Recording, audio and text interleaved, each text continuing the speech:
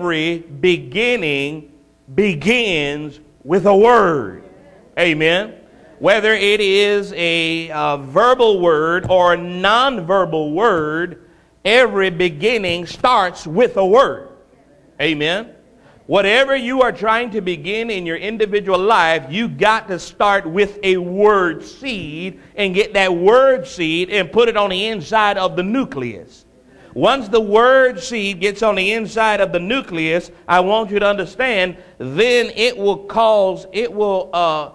begin the incubation process to where now that seed that got into the nucleus is now being incubated. And now that it's being incubated, it will bring forth the life of whatever it is that got on the inside. It will literally transmute that intangible seed into tangible manifestation every single time. Amen. You don't have to, check this out now, watch. You don't have to guess what your harvest is going to be if you already know what seed that you have sown. The harvest will be in direct correspondence to the seed that you sow. Amen. So we have to get more diligent and more mindful about the seeds that we are sowing. So one thing that we have to know, that if we're receiving bad harvest, that's because we were careless when we sowed the seed. You see, your seed already has to be programmed, because once it gets into the incubator will incubate what that seed is, and whatever's programmed in the seed is going to come out the other side. Amen. In other words, the harvest that we're believing God for will begin to manifest in our life according to the seed that you have sown. Amen.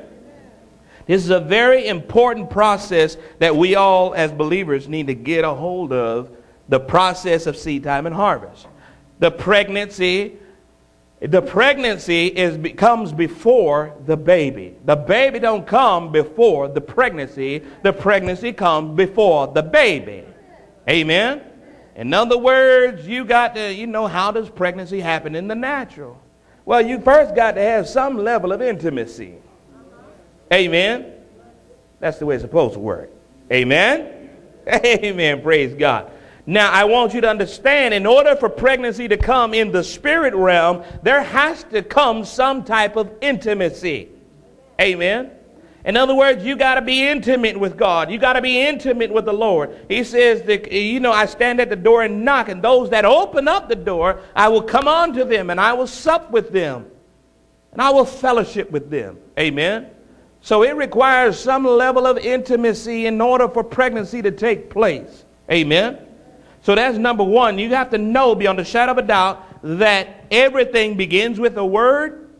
And in order for anybody to get pregnant, and in order for you to get pregnant with your desire, it requires intimacy. Amen. Amen.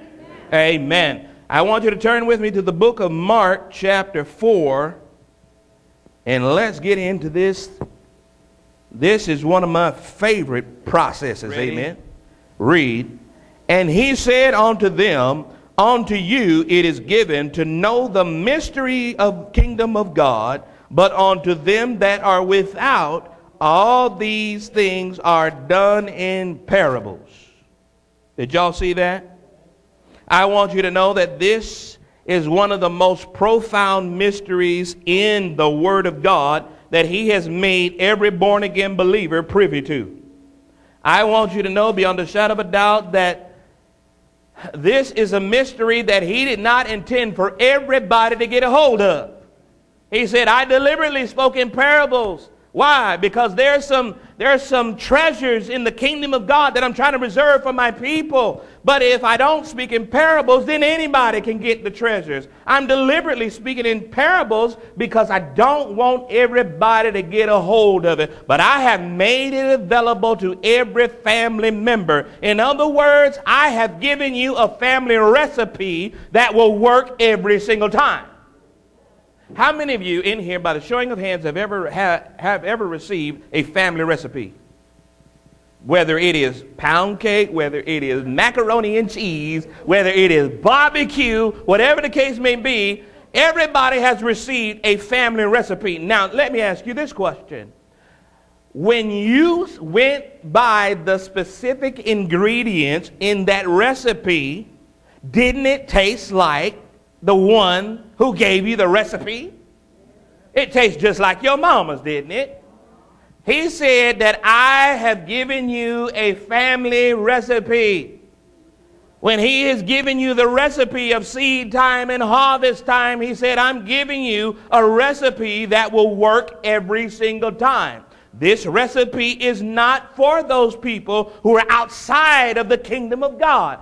This recipe right here is only for family members. If you are not a family member, you can't get my recipe. There are certain secrets in the kingdom of God that God did not expect to get out into the world, but we put it out there. Are you listening to me? So we have to know beyond the shadow of a doubt, whatever God has for us is for us. Amen. Matter of fact, they can glean from it once we get it right. Amen. But we have to know beyond the shadow of a doubt that this principle right here is one of the most important principles in the kingdom of God. And we have to know beyond the shadow of a doubt that this principle works every single time. That pound cake recipe that you have works every single time. That macaroni and cheese recipe that you got will work every single time.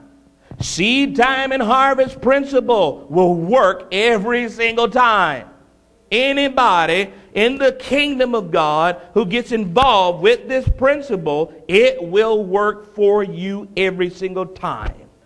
And the church says, one thing that I want you to realize beyond the shadow of a doubt, that this parable says there's so much that is said within this parable, but one of the things that I want to magnify about this parable, that it is centered around how you hear. Amen.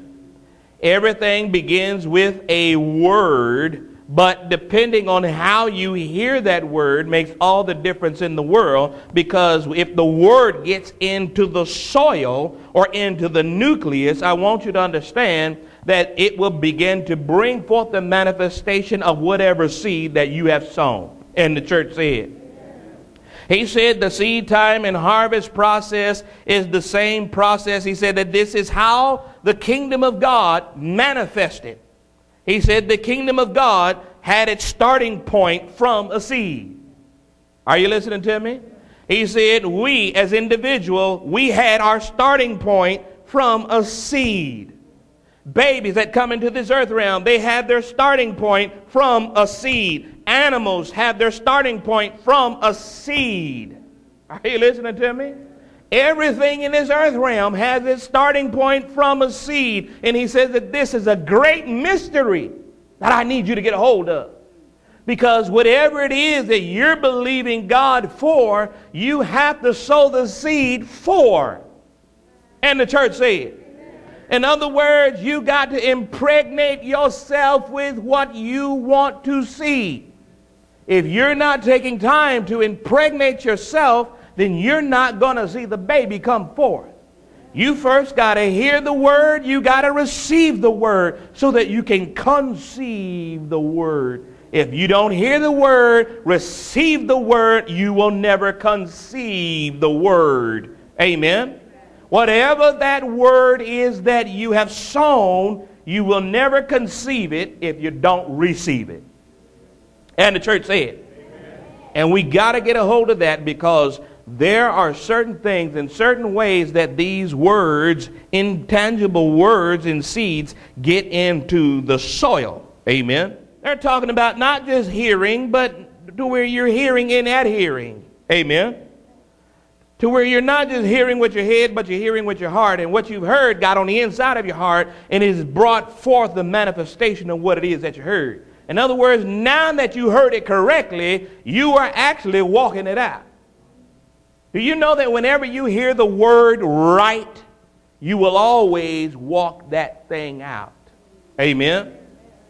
If you hear the word of wisdom, if you hear a word of truth, and you're not actually walking it out, that's a telltale sign that you obviously didn't hear it right. Amen. Hearing is one of the primary ways in order to impregnate yourself with what you want to see come to pass. Amen. In other words, you got to get it into your ear gates. And you got to keep on hearing it over and over and over and over again. I want you to know that faith does not come by what you have heard, but faith comes by what you continue to hear. In other words, you don't just get it one time and think you got it. No, you just heard it, and it doesn't mean that you got it, because you really don't get it until you heard it right. And the church said, are you listening to me? So we got to get this. We gotta get this thing right. We got to understand how significantly important it is for us to hear properly. What they described in the book of Mark were 4 types of hearers. Guess what? That is 4 types of hearers in the body of Christ. Are you listening to me? But you can teach the same word of wisdom to a congregation of people. But I want you to know that there's only a percentage that will hear it correctly and step out on what they hear. Are you listening to me? Somebody say that's me. You got to claim that, amen.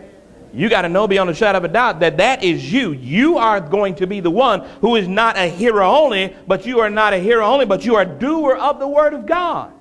When you heard it right, you'll do what you hear. Are you listening to me? And that's how we got to be. We got to become that way, to where now that I have heard the word, I'm doing the word. Amen.